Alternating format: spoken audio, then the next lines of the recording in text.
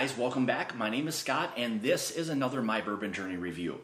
So if you're new to this channel and you're looking for reviews of different whiskeys, such as bourbons, ryes, American style whiskeys, go ahead and hit that subscribe button. Also hit the bell notification. That's going to alert you to when I'm doing new uploads, live streams, things along those lines. So today, and in full disclosure, these bottles were sent to me for me to do a review of. This is a company out of New Richmond, Wisconsin. Distillery name is 45th Parallel Distillery. Again, out of New Richmond, Wisconsin. So it's relatively local. They are several hours from where I am, but it's still produced in the state of Wisconsin. This is something that is produced and bottled by this company. These are not sourced bourbons or whiskeys. So again, they were sent to me for me to do the review of. So what I'm going to do is we'll start from left to right, and we'll kind of go through that. So the first product here is going to be their Border Bourbon. This is going to be a 92 proof or 46% ABV bourbon. I'll go through the mash bills and stuff or information shortly on that. Second is going to be the New Richmond Straight Rye whiskey, bottled at also 92 proof or 46% ABV. And third is going to be the W. This is going to be what they call as their Wisconsin wheat whiskey. So this is bottled at 96.02 proof or 48.01% ABV. All non-age stated. However, they are all a minimum of 4 years old.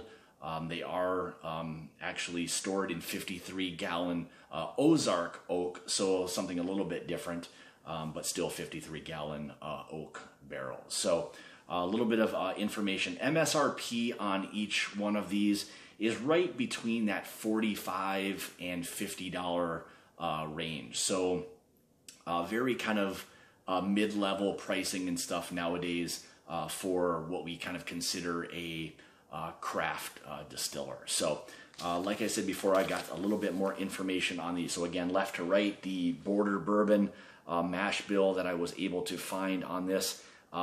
Really not any real information I could find. I wasn't able to get any real information from them directly in terms of the mash bills. But again, non-age stated for the Border Straight bourbon. However, it is a 4-grain bourbon. Don't know the mash bill, so that'll be interesting to try that. So second is going to be the New Richmond Straight Rye. This is going to be essentially a starting point of 65% rye, and then after that I wasn't able to locate or find out what the other grain or grains were that were in that rye. And then third and final is the W, which is the Wisconsin wheat whiskey, 3-grain. This is going to be, so we know this is a minimum of 51% wheat, but again, that was really all I could find out regarding that. So why don't we get into the review? And again, I'm going to go from left to right, and we'll see what we've got. So what I like to try to do with really all of my reviews are, we'll get into the appearance, we'll go through the nose, the taste, palate, the finish, and then we'll kind of follow up with any other general information regarding the channel. So, all right, let's go ahead. We'll get into the appearance here. So you can see me with it being a minimum of 4 years old. You know, per the information that they sent me, you know, it's got a nice real amber color to it. Don't know exactly what the char was. I don't know if they had sent me anything having to do what the char levels were. No, they didn't. So, but you can see a really nice kind of color to that. You know, it's got some age to it, a little bit of age to it. So, pretty decent proof at 92 proof. So let's get into the nose here. Yeah, so I mean, with it being a 4-grain and not knowing what the mash bill is, so I'm picking up a little bit of the corn grain. A bit of a kind of a butterscotch, light butterscotch note. Some dark fruit type of influence. A little bit of nuttiness to it.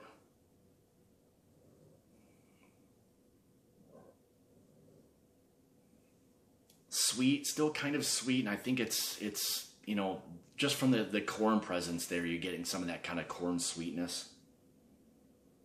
And I don't know if the barrel being Ozark oak, if that's influencing any you know, extra sweetness or anything like that. I don't know if that's kind of imparting any of that. So that'd be interested to know. Yeah, definitely that kind of caramel, that kind of more of a like a, I guess I want to say like a burnt caramel, so it's a little stronger, but still sweet on the nose. Anyway, let's go ahead. We'll get into the yeah. Just as I took that away, I got a little bit of like a kind of a cherry note to it as well. Now let's give this a try. Cheers.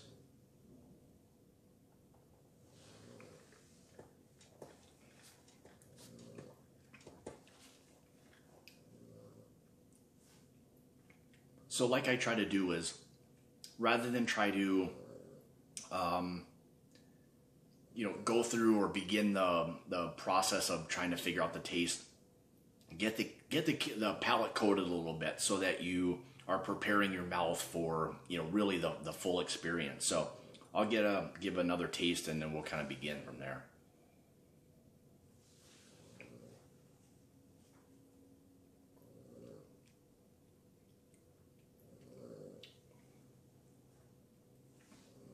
So initial thought is you getting still a little bit of that corn presence.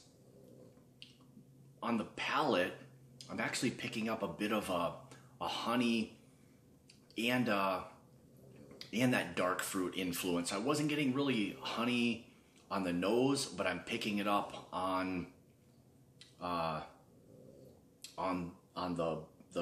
palate, and I'm also picking up, and I don't know if it's there or not, but I'm picking up like a wheat influence as well. So that soft, not necessarily doughiness, just that soft kind of like, I guess I always describe it as like a floral type of note. That's just the softness of a whiskey is what I pick up when I'm tasting anything that's got kind of wheat in it. So, you know, really nice kind of balanced, not a lot of heat to it. Again, at only 92 proof.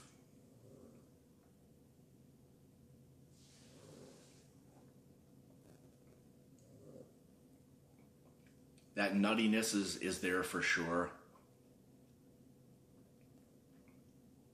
Little bit of kind of a baking spice influence.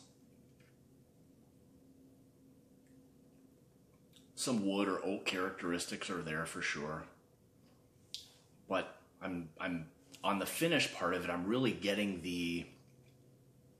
for me, like the wheat influence of this. So very interesting, kind of different layers of flavor as the finish begins to kind of develop. So I'll take a sip just to kind of cleanse the palate here. We'll move on.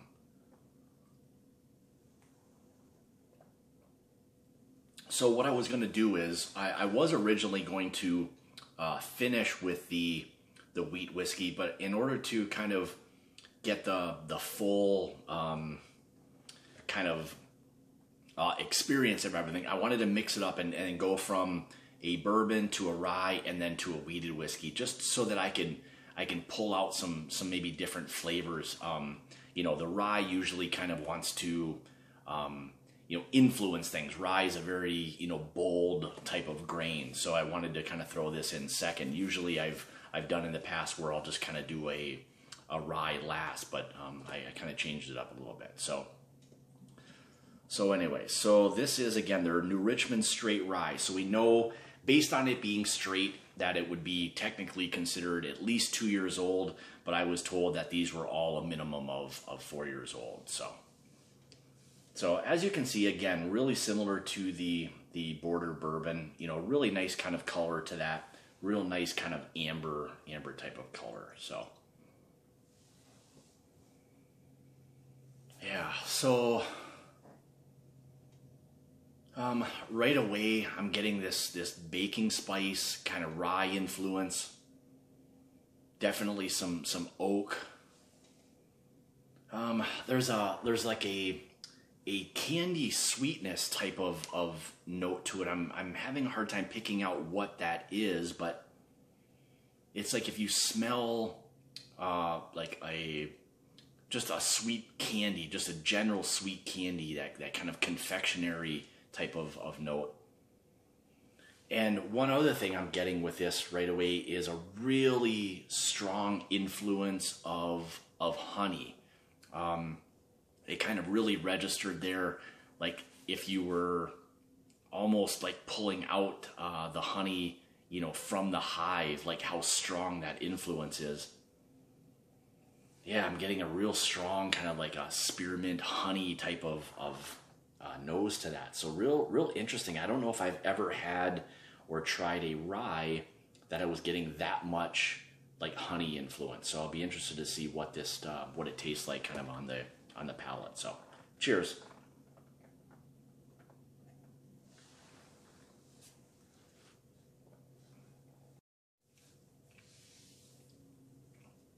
Yeah, so very similar to the nose.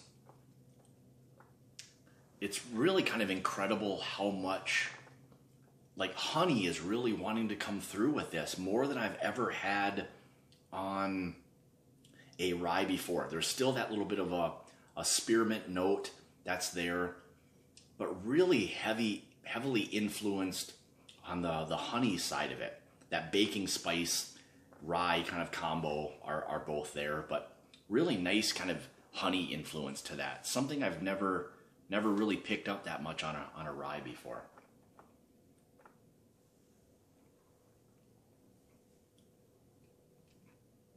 Coats the mouth really well. But yeah, that honey influence is really there. The wood characteristic, the barrel influence is wanting to kind of come through. Really nice, well-balanced rye whiskey. Different flavor profiles than I've had before, I would say, with really any other rye. So really enjoy that, you know, specifically. The legs on here were really nice, so it coated the glass, you know, really well. Felt like it basically did the same thing with the mouth in general. Coated the mouth really well. So yeah, really interesting, unique, very flavorful rye. They've done a really nice job of that. So, and again, these are all in terms of the grains being sourced relatively, you know, locally too, which is nice from that standpoint. So, all right, so we'll finish up with third is going to be the wheat whiskey, and again, that was this is just a 3-grain wheat. So we know with it being a wheated whiskey, we know we're starting with at least 51% wheat. So.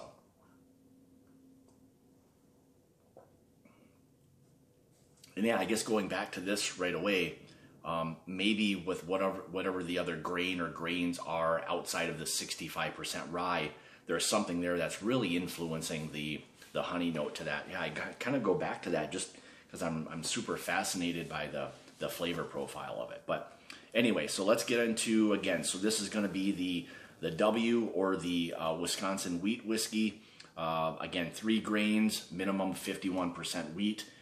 Don't know, we know the minimum age on it, according to them, was 4 years old. So,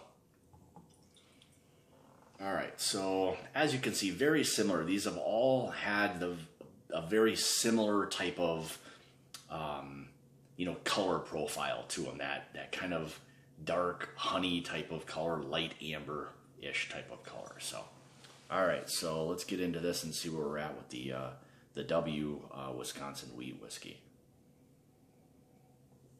Yeah, so, all right, so it's a little higher proof than the other two. This is 96.01 proof, is 96.02 proof, excuse me. So a little bit more proof than the other two, but still not getting hit with heavy alcohol. Didn't get hit with heavy alcohol on the nose with really any of them. Yeah, real soft, kind of floral note. The barrel influences there, kind of that nice light kind of char note to it. A lot of kind of vanilla on this one. Still kind of picking up a little bit of a honey note to this as well. I don't think there's really any carryover at all. Just also picking up, I mean, the rye and the wheated whiskey, I mean, these are two completely different profiles. So I shouldn't be getting any carryover, but I am picking up a bit of a honey note on this as well. Yeah, really nice, kind of sweet. Again, that candy corn type of note there. Not really any nuttiness or anything like that. Just a nice kind of sweet nose.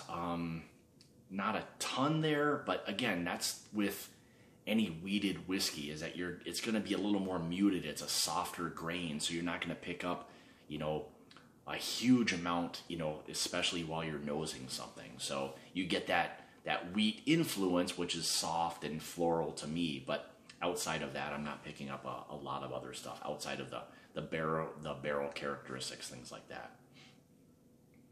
Now let's give this a try. Cheers.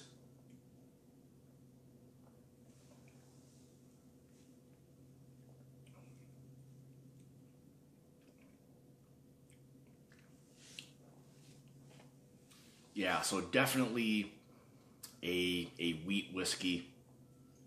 Soft, floral, buttery. There's a little bit of a tingle on the mid palate.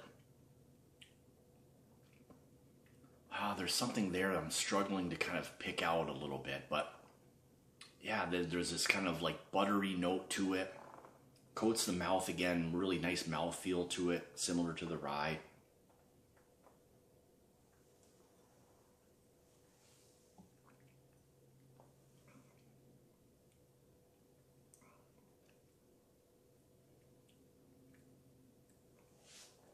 Yeah, just this really nice, like a strong wheat. Like I'm trying to think of like a cracked wheat, something where you get like more of a heavier wheat influence with a little bit of spice. There's some wood presence there, something from the barrel. Real interesting kind of flavor profile. Again, really coats the mouth well. Finish, probably on the medium side. And maybe the other thing I'm picking up now is a little bit of maybe a zest of some sort, not necessarily orange or anything like that, just that zest. So it's a little bit, I hate to say bitter, but that flavor you get from a zest. It's fairly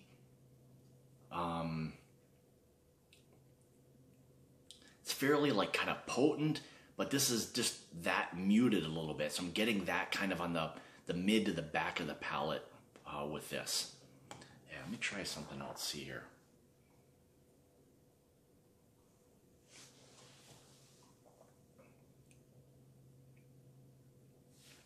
Yeah, just a really nice wheat grain presence to that. Just a really nice wheated whiskey.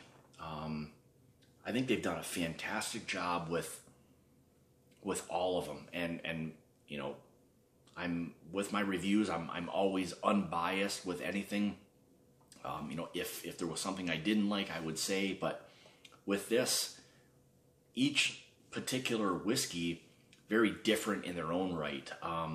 Just solid. I mean, they're very, very good whiskeys. So, I mean, I would encourage, if somebody, or if you guys would like to, reach out to them or see where their distribution is.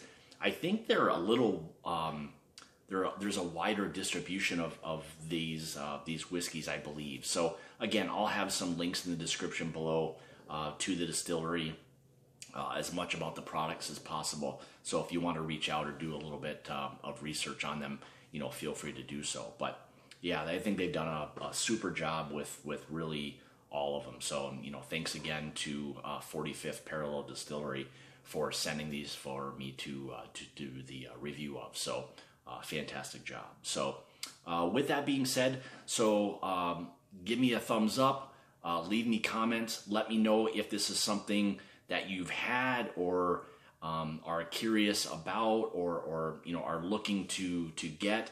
I'm always interested in the communication part of it regarding the whiskey specifically. So if you want to contribute to the channel, feel free to do so. I'll have links in the description below for that as well.